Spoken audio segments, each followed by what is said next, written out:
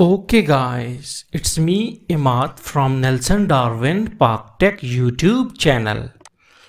So today in this video tutorial we will learn about how to find the memory address of a variable within the C hash. So for it, first of all, we need to click on File, go to New and click on Project. Go to Visual C hash, go to Windows Forms application and write the name of the project. Here it is Windows Form Application 14 and click OK. Now we got our Windows, working Windows. Go to Toolbox, take one push button. Okay, now we will double click the push button to be entered inside the callback function of this push button. Okay, so how you can do that? Now one more thing that you must know, that in order to find the memory address of a variable, you need to go to project, go to properties of this project, and okay, now go to build and tick this allow unsafe code. Okay, this is very necessary. Okay, this is very necessary for the accomplishment of this program. Okay, so we can save it out. Okay, now here we will write our integer I is equal to 800. Okay, now what is this? We have declared a variable whose name is I and its value is 800. Means that 800 integer type data is stored inside this variable I.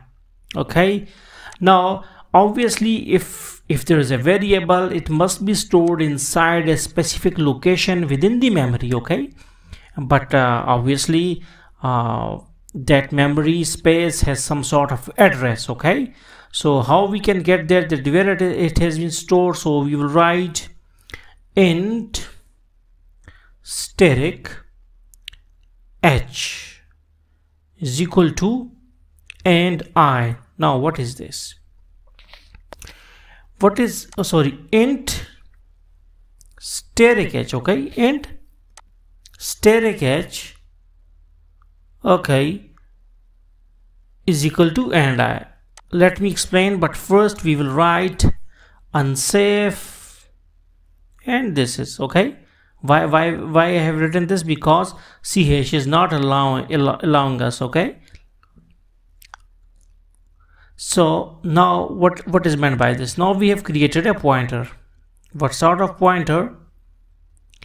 Okay, now this h is actually a pointer which can store the address of this variable I with the help of this AND operator. Because we have written AND operator, so AND operator will get the address of I and give it to the h pointer.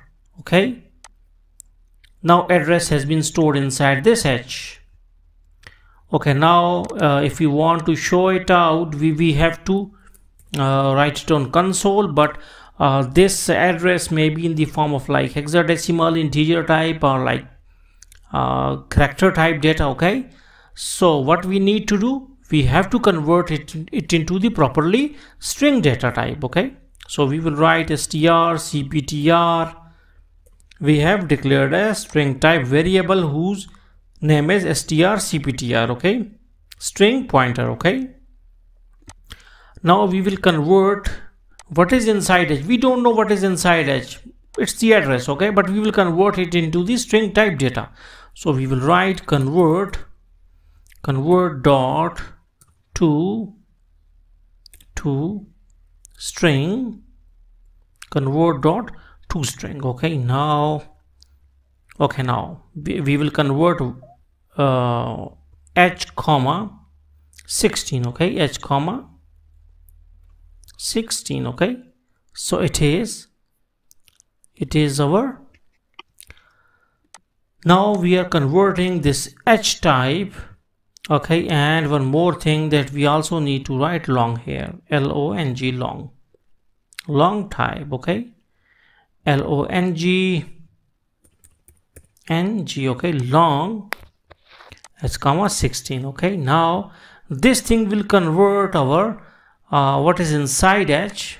Okay, it's 16-bit. Okay, now it is of 16-bit address. Okay, so it convert dot to string will convert what is inside H to the string type data. Now we will write it, print it on console. So console dot write line, console dot write line. Okay, so strcptr. Okay, so this thing. Now we can click the button and we got our answer. So hopefully you got the concept that how you can write or how you can fetch the memory address of a variable within C hash. And here we have our answer, that is 16FE610 on the memory. So thanks for visiting our channel and don't forget to subscribe.